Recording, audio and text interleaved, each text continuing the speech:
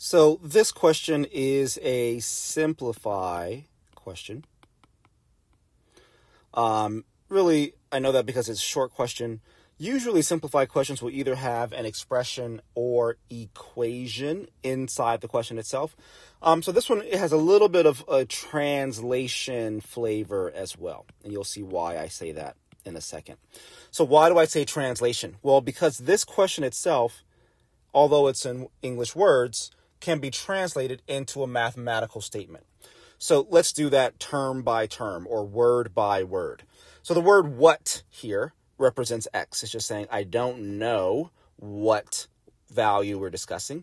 Is can be translated to the equal sign. So what is 90%? Well, for percentages, we always convert them to its decimal form. So 90% converts to 0.90. Of is multiplication, so I'll just use parentheses here. And then 80, of course, is what goes inside parentheses.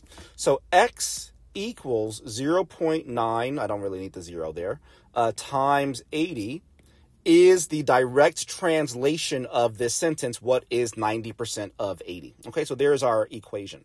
So how do I simplify this equation now that I have it?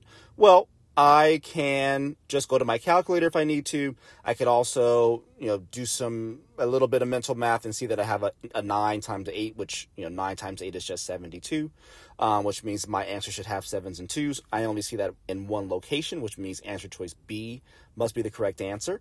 But because I'm not showing you a calculator here, I'm going to just do the math here as well. 80 times 0.9, 9 times 0, 9 times 8 is 72, 0 times 0, 0 times 8.